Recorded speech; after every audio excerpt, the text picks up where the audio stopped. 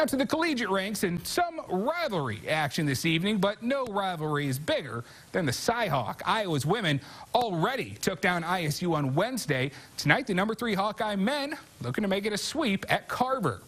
Hawkeyes looking to make it 3 straight years as state champs. First half, Joe Wieskamp on the drive, gets a little space, knocks down the mid-ranger. Iowa starts on a 9-2 run. ISU with a run of their own in response. Javen Johnson up and under, makes it look easy. It's a 2-point game, 15-13 Iowa. Later, Cyclones in transition. Tyler Harris from way downtown.